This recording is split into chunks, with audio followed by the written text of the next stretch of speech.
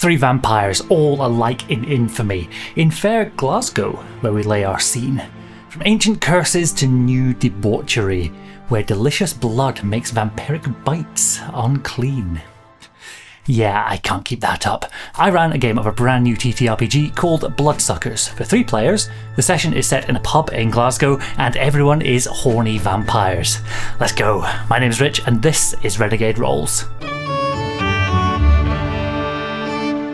I'm oddly proud of my misquoting Romeo and Juliet for vampires, but if you're expecting over-dramatic gothic tinged melodrama, you're in the wrong place. We're playing some urban fantasy here, where the vampires in this game are bang up to date, they're cool, they're clever, they under no circumstances sparkle. Ugh.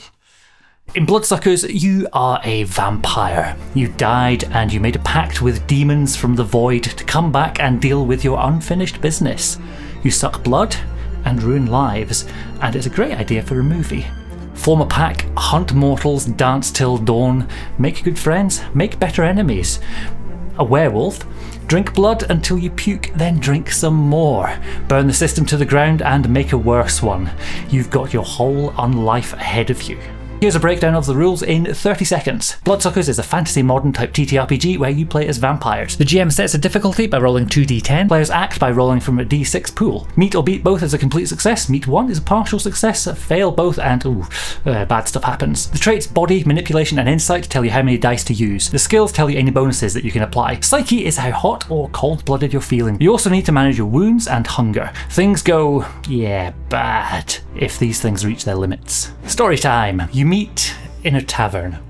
At least some of you remember when places like this used to be called taverns. Nowadays it's a pub, a bar, a nightclub. The Circle opened a few years ago as one of those default upmarket bars in Glasgow, where the Prosecco and the cocktails outnumbered the beers and the whiskey. You Hellraisers, you changed all that over the course of a couple of years. First one of you got a job behind the bar, and then the former owner vanished. Let's say vanished. Now it's yours, a place where the ostracised and the weird of so many subcultures can feel safe, and the occasional stag and hen party, let's say, vanishes. Tonight, there's trouble. The police are out the back and they've got a warrant to search the place. Something I love about indie TTRPGs is that I'm starting to find them everywhere.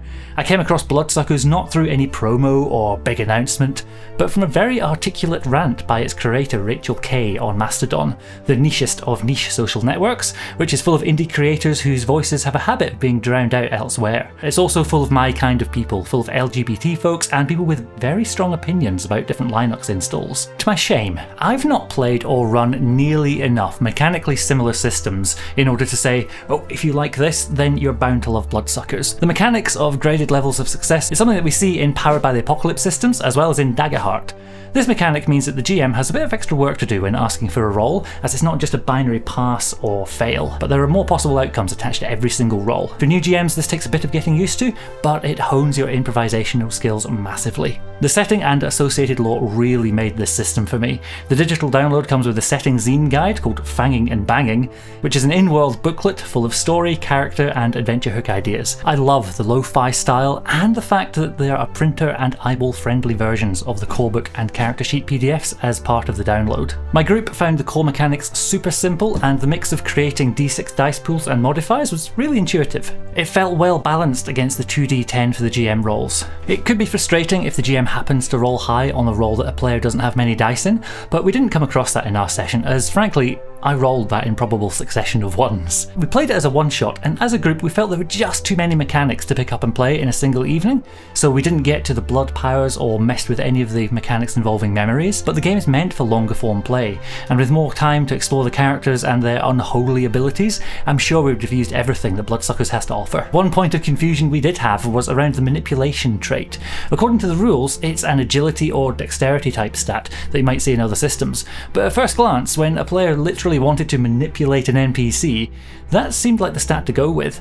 We went with it and no harm was done, but later we realised that we should have used insight, probably with the coercion skill. Our story centred around our sexy vampires, trying to track down a missing person who unironically call themselves Vlad. After grudgingly letting the police into the bar, after variously trying to hit on them, the group then looked at some security footage. They discovered that Vlad had disappeared in a flash of white light right in the middle of the small dance floor. When they went to investigate the scene, they saw scorch marks on the ceiling in a weird pattern. At this point, a locust appeared, a demi-species like the vampire, but made entirely of hatred and spite. Some combat ensued which was narrated with both style and panache by my players. Once the locust was defeated and it turned into a weird pile of ick, the Unusual Crimes Unit rocked up. In the book they're a wing of the FBI, but I made them a bit more international.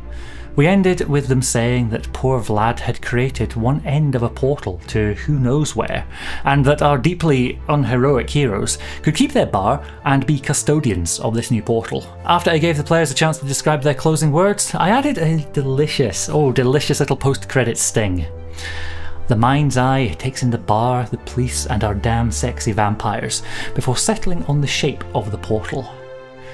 It follows the intricate lines and curves and is suddenly rushed into a swirling morass of geometry. The lines settle again to reveal the scene on the other side. A colossal subterranean space lit with great iron braziers. On every surface, floor, walls, roof, there are similar portal runes in a myriad of configurations. At the edge of the firelight, a massive, dark shape shifts ever so slightly and moves towards the newly glowing portal. For me, Bloodsuckers is a refreshing break from my usual fantasy TTRPGs. Whenever I play or run modern fantasy games, I always have a blast, though I find the world building challenging. To solve this, I based our session somewhere I know well, but my players didn't. Glasgow, home of all manner of weirdness, where I have a feeling vampires could live entirely unnoticed if they wanted to. This is a handy tip whenever you're playing something modern. Just borrow from your hometown, and rename things if you want to keep a bit of mystery from your players. You are going to get a lot from Bloodsuckers if you have a group that enjoys the social and narrative side of TTRPGs.